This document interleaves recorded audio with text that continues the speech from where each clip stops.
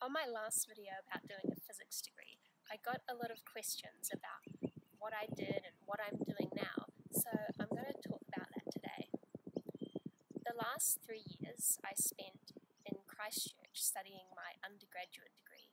I did a Bachelor of Science majoring in physics and mathematics. I found it overall to be a really challenging 3 years, but also pretty rewarding. The things that challenged me were doing subjects that I wasn't necessarily that comfortable with. So in terms of math, I'd sort of liked that at high school, but never been the best at it. And when I went to uni, I didn't really intend to major in maths. It's just something that sort of happened in the sense that in the first year math courses I did, I got good marks and I enjoyed doing them, so I just kept doing more math courses, and that actually led to having enough to count towards the major. My focus was always, though, on the physics. The sort of topics that inspired me going into the degree were those really interesting parts of physics, like quantum mechanics and also aspects of astrophysics. And I think I was inspired by those mostly because those are the topics that you hear about in popular science books or on TV and in documentaries. Whether it's that those subjects seem to have the best PR campaigns or if they are inherently the most interesting, I'm not sure, but they're definitely what inspired me going in. Studying in first year I found to be the easiest because I kind of stayed in the same routine I'd had in high school. So I was living in a hall and a lot of people were in my classes with me, and I'd sort of been motivated by them to study. And also the classes were really big. I found that when the classes became smaller in the further years and I had sort of less friends living around me that were studying them, I had to be a lot more self-motivated. Also, those first year courses, they had like sort of the pillar courses for physics and math. And the coursework kind of resembled that from high school, so it wasn't that much new content to take on. And if anything, the ideas were the same. It was like mechanics or electromag, a little bit of modern physics, just like I'd done in high school, but just more in depth. One of the differences going to uni from high school that was maybe a challenging thing to come to terms with was sort of that level of competition that I personally felt. Coming into it, I'd been at a small high school and had always sort of been the top of my class just because not many people were studying science or very serious about it. Then going into uni, there were sort of a lot of people that were really focused, a lot that weren't, but it was totally a different environment if you're used to being the top of your class and then having to compete with a bunch of people who are also used to that. I definitely had a lot of stressful moments during the degree.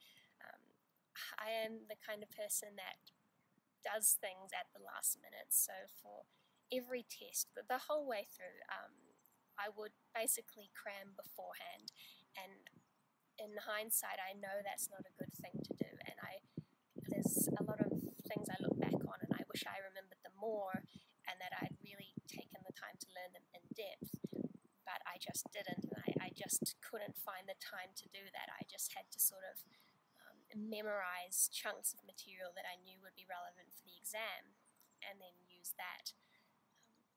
I don't think doing that was a total waste though, because it enabled me to get through, to get good grades, to keep going, and I was exposed to that material to a level of understanding that I could go and read about it again if I wanted to explore it more in depth. Also, definitely the thing that helped me the most studying was having good friends that are studying the same thing as you and that you can actually study in groups with and bounce ideas off each other. All the courses I hated the most were probably because I didn't have many friends in those classes, and I always felt like I was battling the subject matter alone. when you don't have that sense of being alone, you feel like you're part of a group of people trying to figure things out together, and that you can explain things to each other. That's where I always learn the most. So I definitely did at times consider if physics was the right thing for me all the way through up until I graduated. I would think, oh, should I have done something else? Is this the right fit for me? Because like I said, it was a very challenging degree.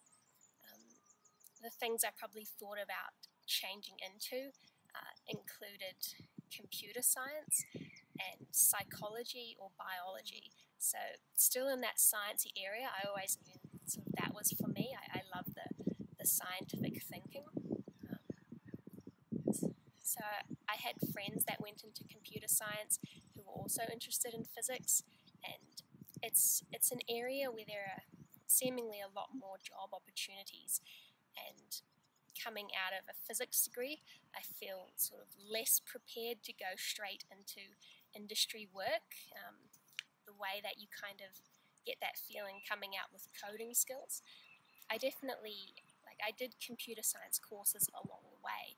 In fact, the coding courses I did in first and second year about data structures and algorithms, I learnt so much in those courses, and I really enjoyed doing them. The people were really great.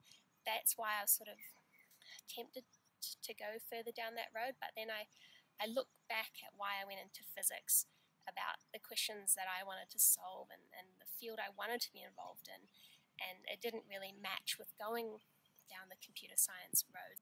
And then with the biology or the psychology, those are sort of other sciences that kind of appeal to more of a almost the creative side of me. They're fields that have a lot more women studying them than physics or maths does. There's the idea, I guess, that I thought I'd be better at writing essays in psychology or memorizing words for biology and processes than I would be at solving hard mathematical equations. And I think it was maybe a lack of confidence there that made me want to switch.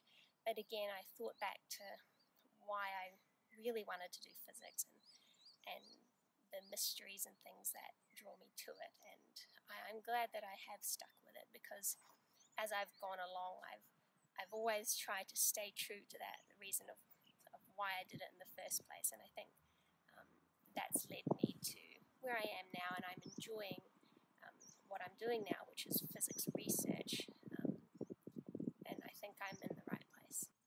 So unlike the American system, where I know you have to sort of take courses outside of your major, your area, I wasn't required to take any courses that weren't physics or maths, and with the exception of one psychology course, all of my courses were physics, maths, and some computer science, but that was sort of related as a requirement for the physics, because in physics you do code quite a bit, not in the same way as computer scientists. We're not building sort of websites or things that people use, but we're coding simulations for our experiments, ways to plot and understand experimental data.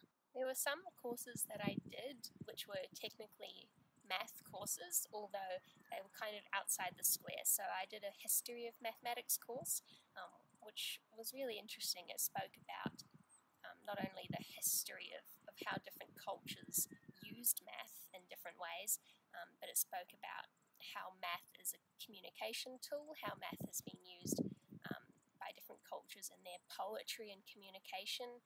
And also we looked at paradoxes, sort of classic ideas at the foundations of math that make you sort of question everything. There is definitely a lot of math in physics, and that can be scary to a lot of people. Like I said, I didn't really anticipate doing a lot of maths, more than what was at least necessary, but I ended up really enjoying the way that university maths was taught, and really becoming more involved with maths than I ever had been before. I still am almost limited by my own confidence in maths. I'm almost kind of embarrassed that I have a degree in maths now, but I still struggle with it, and definitely more than other people in my cohort did. But it doesn't have to be something that holds you back. If you can find an underlying interest in the ideas that you are studying, then you can sort of push through and pick up each of the necessary math skills for each paper that you're doing. It takes a long time to be able to tie those together, and I'm still working on that, but I don't think if you struggle with maths that you should let it hold you back. After my 3-year bachelor degree, I could have walked away and tried to get a job and not study anymore. I definitely considered that. I was feeling a bit low when I sort of finished my last exams. I was feeling low in my self-confidence and also my motivation to keep going with something that I found hard.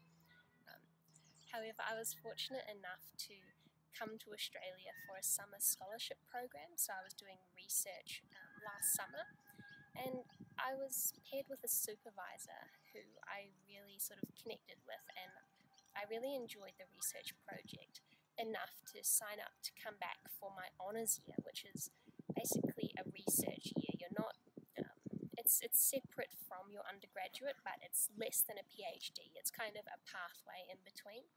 And I'm currently doing research.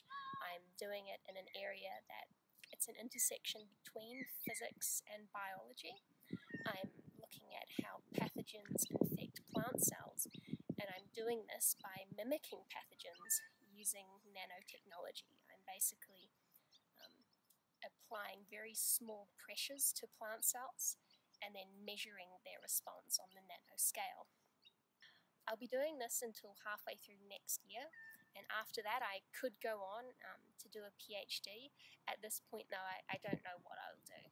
Thinking back to why I chose physics in the first place is that thing that keeps me motivated to stay in it, and when I doubt myself or doubt the subject, that's what brings me back to it.